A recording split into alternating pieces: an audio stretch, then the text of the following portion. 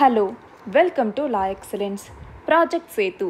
ఇందులో భాగంగా UPSC CSAT paper 2లోని profit and లాస్కి సంబంధించినటువంటి ప్రీవియస్ క్వశ్చన్స్ గురించి డిస్కస్ చేసుకుందాం. ఈ టాపిక్కి సంబంధించి ఇంపార్టెంట్ ఫార్ములాస్ ఏంటి అన్నటువంటిది ఒకసారి చూద్దాం.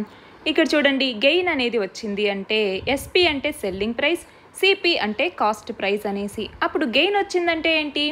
ఇప్పుడు మనం 10 రూపాయలకు ఒక వస్తువును కొన్నాం, 20 రూపాయలకు అమ్మాము. అప్పుడు మనకి ఎంత లాభం వచ్చింది అంటే ఏం చెప్తాము? 20లోంచి 10 తీసేస్తే వచ్చే 10 మనకి లాభం అన్నట్టు.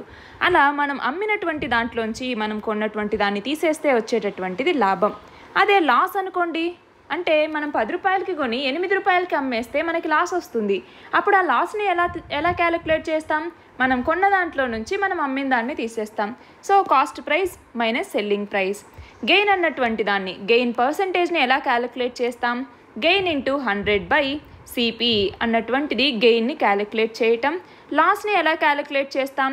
లాస్ ఇంటూ 100/CP అన్నటువంటిది లాస్ పర్సంటేజ్ని క్యాలిక్యులేట్ చేయటం.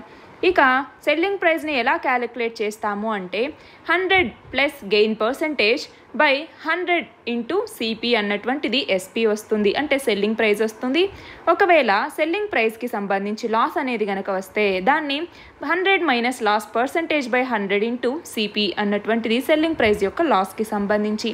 ఒకవేళ ఏదైనా ప్రాఫిట్ లాస్కి సంబంధించి ఫాల్స్ వెయిట్ అన్నటువంటి దానికి సంబంధించి పర్సంటేజ్కి సంబంధించి ఎలాగా ఆ వెయిట్లో డిఫరెన్స్ ఎంత ఉంది అంటే, ఫర్ ఎగ్జాంపుల్ మనం 1 kg అంటే 1000 గ్రామ్స్ పెట్టేసి ఒకటి తీసుకున్నాం అనుకోండి. అప్పుడు వాడు ఏం చేస్తాడు? ఈ 1000 గ్రామ్స్కి బదులుగా 900 గ్రామ్స్ ఇచ్చారనుకోండి, అలాగే కాస్ట్ మాత్రం సేమ్ ఇస్తారు, కాకపోతే క్వాంటిటీని మాత్రం తగ్గించినప్పుడు ఆ పర్సంటేజ్ని ఎలా కనుక్కుంటాము? ప్రాఫిటా లేదా లాసా అన్నటువంటిది ఎలా కనుక్కుంటాము? Difference in the weight by falls weight into 100. ఈ డిఫరెన్స్ ఎంత ఉంది? 100 గ్రామ్స్ బై ఫాల్స్ వెయిట్ ఎంత? 900 గ్రామ్స్ ఇంటూ 100. ఇది చేస్తే ఎంత పర్సంటేజ్ ప్రాఫిట్ వస్తుంది లేదా లాస్ వస్తుంది అన్నట్లుగా.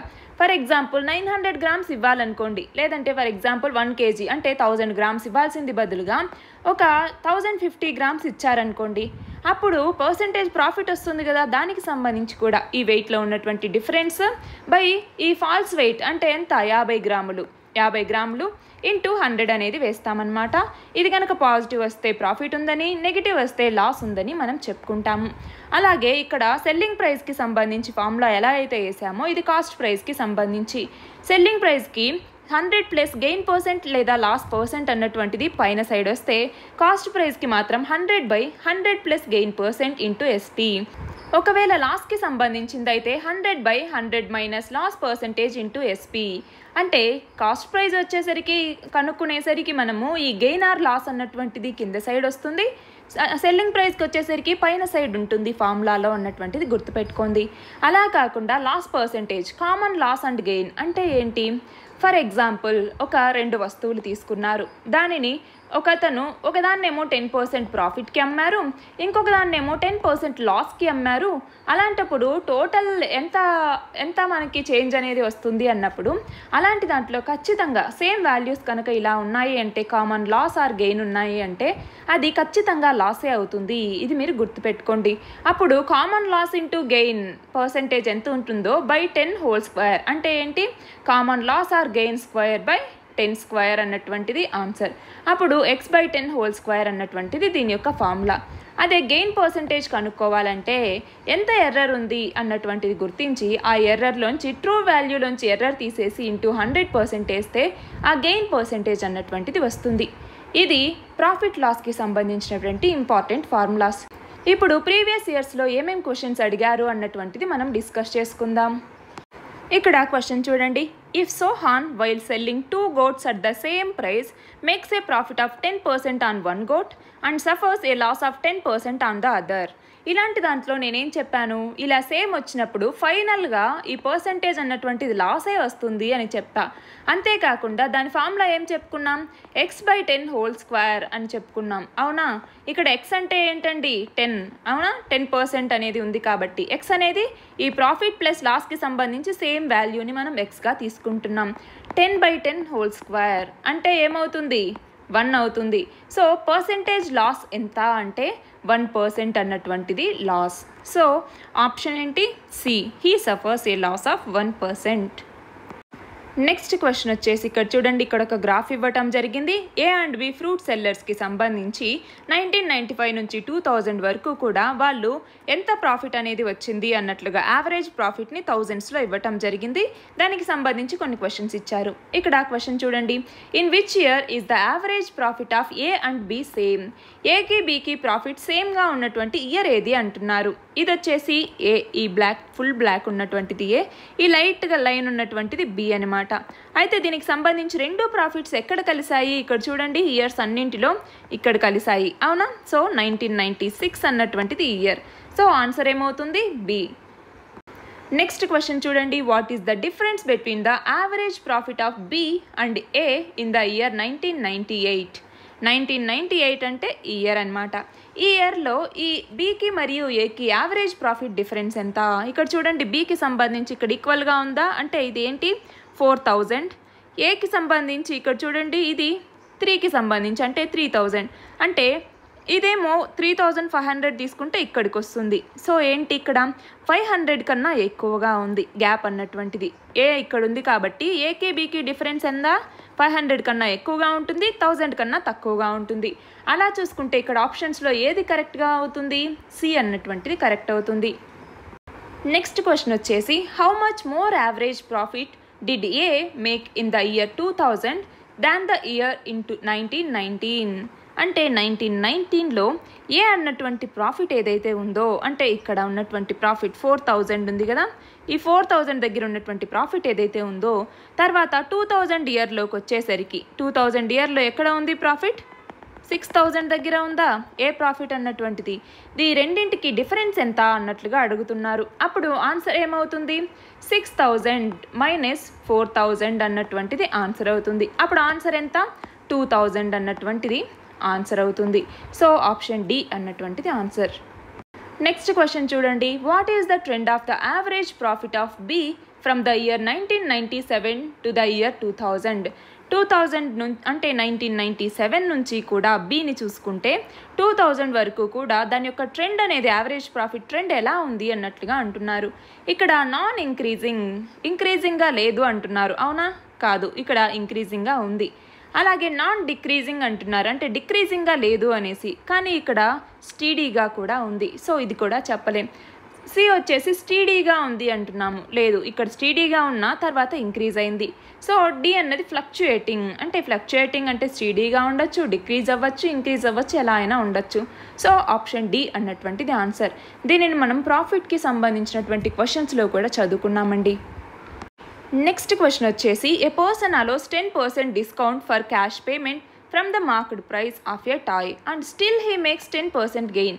ఇందాక చూసుకున్నట్టు ఒక రెండు వస్తువులకి సంబంధించి ఒకటి 10% ప్రాఫిట్, ఇంకో 10% లాస్, అది కాదండి, ఇది వేరే క్వశ్చన్. చూడండి, what is the cost price of the toy which is marked 770? అంటే ఇప్పుడు ఏమంటున్నారు? ఇక్కడ చూడండి, మార్కెట్ ప్రైస్ మీద 10% డిస్కౌంట్ ఇస్తున్నారు. ఇక్కడ మార్కెట్ ప్రైస్ అన్నటువంటిది 770 అంటున్నారు. అంటే 770లో 10% ఎంత అవుతుంది? ఎంత అవుతుందండి? 77, అవునా? అప్పుడు 770లో 77 తీసేస్తే ఏమవుతుంది? ఎంత వస్తుంది? అప్పుడు 77 తీసేస్తే 693, అవునా? 693 అన్నటువంటిది దీని యొక్క ప్రాఫిట్ అవుతుంది. అంటే 10% డిస్కౌంట్ ఇచ్చిన తర్వాత ఆ మార్కెట్ ప్రైస్ అవుతుంది. అయినా కూడా ఆయనకి ఇంకొక 10% గెయిన్ అవుతుందంట. అంటే 770 రూపీస్ మార్కెట్ ప్రైస్గా ఉంది, దీని మీద 10% డిస్కౌంట్ ఇచ్చారు. డిస్కౌంట్ ఇస్తే ఎంత? 77 తీసేస్తే 770లో నుంచి ఆన్సర్ ఏమవుతుంది? 693. అంటే 693కి అమ్మాడు. 693కి అమ్మినా కూడా ఆయనకి ఇందులో 10% గెయిన్ అనేది ఉంది. అంటే ఈ కాస్ట్ వాల్యూ ఎంత అవుతుంది అంటే కాస్ట్ ప్రైస్ సిపి అన్నటువంటిది ఎంత ఉంటుంది? ఇప్పుడు 693లో ఆల్రెడీ 10% ప్రాఫిట్ ఉన్నప్పుడు అది 110%ని తీసుకుంటే 110%ని మనం 693గా తీసుకుంటే 100% వాల్యూ ఎంత అన్నటువంటిది మనం కనుక్కోవాలి. అప్పుడు ఏమవుతుంది? 110 వచ్చేసి 693 అయితే 100 ఎంత అవుతుంది అన్నటువంటిది మనకి ఆన్సర్. అప్పుడు 0 0 క్యాన్సల్, 11 6 జా 11 3 జా అంటే 630 అన్నటువంటిది. ఇక్కడ క్వశ్చన్ మార్క్ ప్లేస్లో ఎక్స్ తీసుకుంటున్నా, ఎక్స్ అన్నటువంటిది కాస్ట్ ప్రైస్. సో ఆన్సర్ అన్నటువంటిది 630 అవుతుంది. మీకు అర్థమవుతుందా?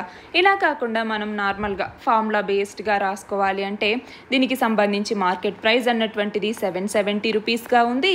ఇందులో డిస్కౌంట్ ఇస్తే 10% అన్నటువంటిది అప్పుడు ఏమవుతుంది? 10/100 ఇంటూ 770 అప్పుడు 77 అవుతుంది. ప్రైస్ ఆఫ్టర్ డిస్కౌంట్ తర్వాత ప్రైస్ అన్నటువంటిది ఎంత ఉంటుంది? అప్పుడు చూసుకుంటే 770 మైనస్ 77 693గా ఉంటుంది. ఇప్పుడు కాస్ట్ ప్రైస్ అన్నటువంటిది ఎక్స్ రూపీస్ అనుకున్నాం అనుకోండి. అప్పుడు 693 minus X is equal to 10% of X. ఇది మనం రాసుకోవాల్సిన ఫార్ములా. అప్పుడు ఏమవుతుంది? 693 minus X is equal to 0.1x అవుతుంది. అప్పుడు ఈ ఎక్స్ యువతలకి వెళ్తే 1.1x ఈజ్ ఈక్వల్ టు 693. అప్పుడు 11x ఈజ్ ఈక్వల్ టు ఏమవుతుంది? 6930. అప్పుడు x ఈజ్ ఈక్వల్ టు ఎంత? 630. So x is equal to 630. ఇలా మనం ఫార్ములా బేస్డ్గా వెళ్తాము. అలా కాకుండా నార్మల్గా క్యాలిక్యులేట్ చేసేటప్పుడు ఈ పద్ధతిని ఉపయోగిస్తాము. ఇక్కడ క్వశ్చన్ చూడండి. గోపాల్ ఒక సెల్ ఫోన్ని కొన్నాడు. దానిని రామ్కి 10% ప్రాఫిట్తో అమ్మాడు. తర్వాత రామ్ దీనిని మళ్ళీ వెనక్కి అమ్మాలి గోపాల్కి, అది కూడా 10% లాస్తో అనుకుంటున్నప్పుడు గోపాల్ పొజిషన్ ఏంటి? అతను అగ్రీ చేస్తే అన్నది మనం చూస్తే ఇందాక సేమ్ ఏదైతే చెప్పుకున్నామో x/10² అనేసి ఇది కూడా అదే అనమాట. అప్పుడు 10/10² ఆన్సర్ ఏమవుతుంది? 1%. 1% ఏమవుతుంది? ఖచ్చితంగా లాసే అవుతుంది. So option B. ఇలా మిగిలిన క్వశ్చన్స్ కూడా ఆన్సర్ చేయడానికి ట్రై చేయండి. ఏవైనా డౌట్స్ ఉంటే కమెంట్ సెక్షన్లో అడగండి.